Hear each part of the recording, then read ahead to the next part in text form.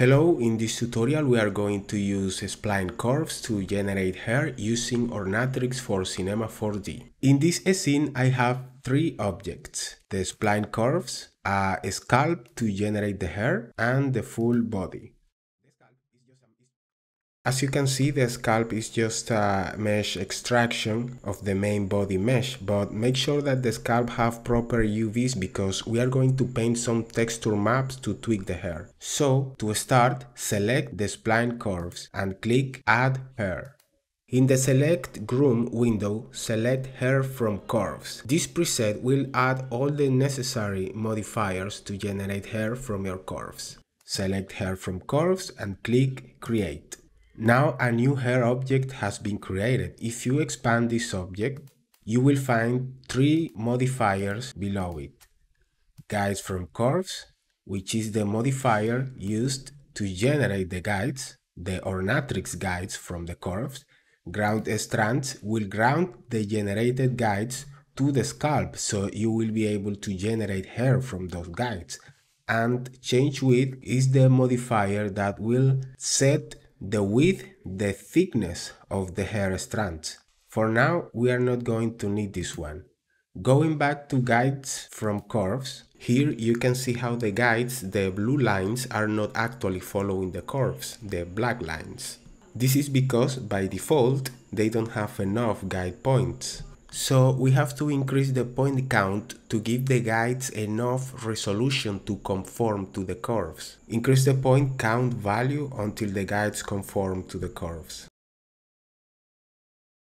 Now we have to ground the guides to the scalp to be able to generate the hair. For that, go to the Ground Strands modifier, Ground tab, and click and drag your scalp mesh to the distribution mesh field. Now click Attach Roots. This will attach the roots of the guides to the scalp, so when you move the scalp, the hair will move with it. Now we are ready to generate the hair. To generate the hair, add the Hair from Guides modifier next to Ground Strands. As you can see, the hair is generated on the whole scalp, but in some cases you want to remove hair from certain areas of the head.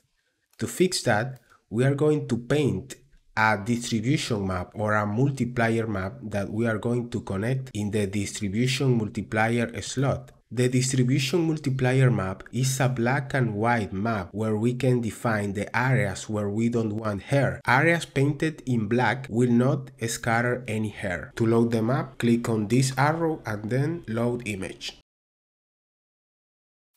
Now, as you can see, the hair is only generated on the white areas of the texture map.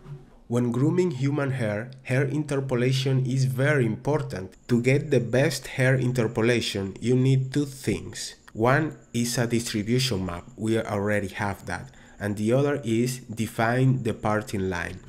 If we turn off hair from guides, you will notice that we have a division in the middle, represented with the guides. This division is our parting line. And we have to define this parting line in the Hair from Guides modifier as well. So this modifier will take that into account when generating and interpolating the hair. This is to avoid hairs crossing from one side to the other and ruining the parting. For that, we go to the Parting tab and use the Add Parting button to define the parting. Now we click and drag on the surface to draw the blades like this. And you will notice how the hair interpolation is being recomputed to divide, to separate the hair in the middle. Alright, now you can take it from here and continue adding and stacking other operators to create interesting effects on your hair. For example, you can add clumps, frizz, curls, or any other effect that you want. Just for the sake of completion, I'm going to add some clumping and some frizz to the hair, but to learn more about clumping, watch our clumping video where we talk about clumping, subclumping, and clumping with parting. This is all for this video. See you in the next. Thank you for watching.